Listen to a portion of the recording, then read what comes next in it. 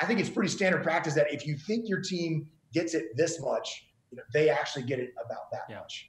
Right. And that is just kind of the standard condition. I think if a leader understands that, then they're going to be set up for success a lot better in life. The way to fix that problem is to ask people, is to ask them. And it's not just saying, hey, do you get it? Do you understand?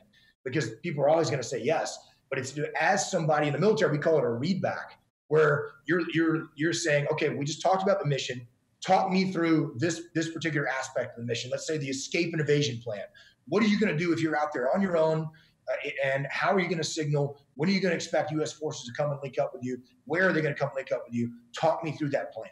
And then you're going to know right away that the people get it or they don't get it. And if you're getting blank stares and they're not able to tell you that, instead of getting mad at them, then you actually need to look at yourself and say, okay, obviously I wasn't clear about how I communicated this plan. And I know if this person doesn't know it, then probably everybody else on the team doesn't know it either.